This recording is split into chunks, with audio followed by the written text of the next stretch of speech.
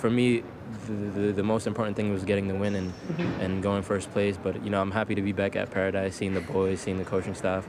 It was a pleasure, and hopefully we just move forward and do great things in the next round, and hopefully Celtic can do what they have to do to get that number 10 this year. I was going to ask you that about coming here back to Celtic Park. You obviously didn't celebrate too much. Was that out of respect? Yeah.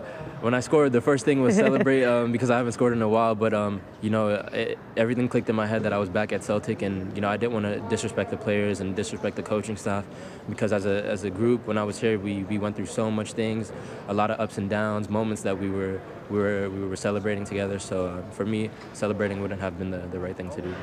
It's obviously been a difficult time here at Celtic in recent weeks, but did you see enough in that team tonight that you played against that they could turn that form around? Yeah, this team, I have full confidence in this team. From the coaching staff to the players on the field, and every team has its ups and downs. But I feel like Celtic, what Celtic stand for, they're always going to bounce back, and hopefully they can take that 10 in a row and win every cup this year.